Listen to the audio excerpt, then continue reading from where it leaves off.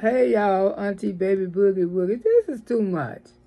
That damn Marcus, he's something else. Now this is some more accusation that Monique I heard saying, the way how he really did this young lady. I told y'all, all these girls need to be tested and they need to talk to some counseling. Y'all think this man out here doing great things. He's still out here fucking up these damn women. These are young girls that he had ran cross and took the fucking advantage of. I don't give a damn what y'all say. He did this, and I want y'all to listen to some more stuff what she had to say. I don't want a man to take care of me, and I'm trying to take care of my motherfucking self. Fuck you and him for that shit. Yeah, Marcus, he got mad at me because I was too high off a fucking edible for him to fuck me. You know what I'm saying?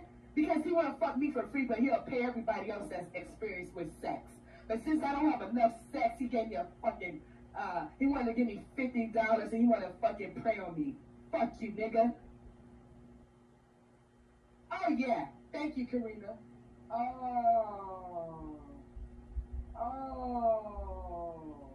They trying to shut me down. That bad. Oh.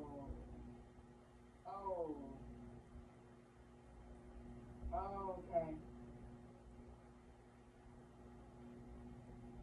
Okay.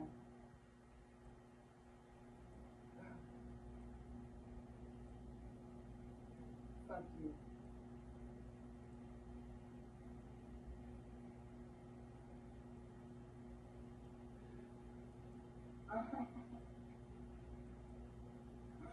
Guess what? Everybody that fucked me over, get prepared, man. Y'all thought I was gonna go crazy or end up dead out here. No, you're not, baby. This just goes to show you.